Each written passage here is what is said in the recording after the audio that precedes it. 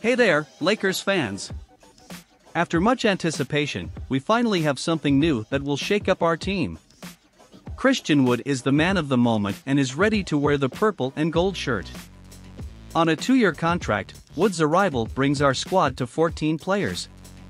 But the big question is, are the Lakers thinking about saving a spot for a future signing?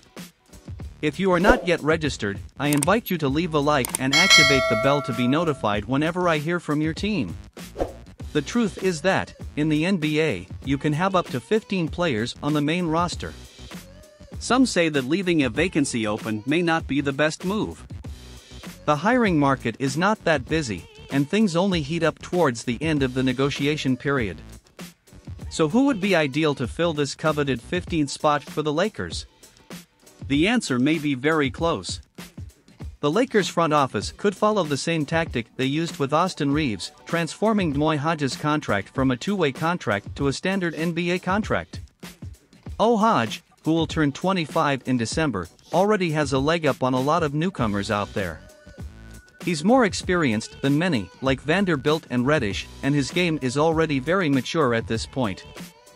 Furthermore, having Hodge would give the team extra depth in a position that could be crucial next season.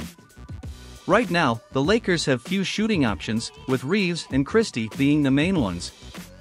Christie has a lot of potential, but is still consolidating. With Hodge on the team, the Lakers would have more options to vary their style of play. But why turn Hodge's contract into a prime contract? There are 2 important reasons for this. First, it would allow the Lakers to keep him in the moment longer, with more comfort and time to develop. Second, 2-way contracts are not valid for the playoffs. So, even if Hodge isn't the main guy in the playoffs, it's important to have that option, having more cards in our hand when the title race begins. With the arrival of Christian Wood and the possible conversion of Hodge's contract, the Lakers are putting together an increasingly promising and versatile squad for next season. Stay tuned for more exciting news to come.